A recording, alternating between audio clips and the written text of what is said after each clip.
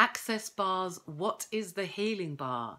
So the healing bar is all about what you've decided healing is, what it isn't, what you've decided your body's capacity to heal is and isn't, and also the points of view you have about what's possible with healing and what definitely isn't possible about healing.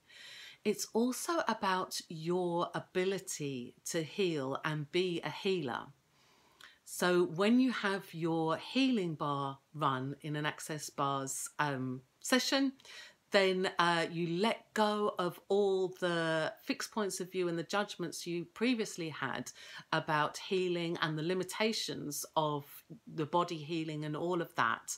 You let all of that go when you have your healing bar run, and it opens up your possibilities to step more into your own innate healing capacities for your own body and also for other people's. So that's the Access Bar healing.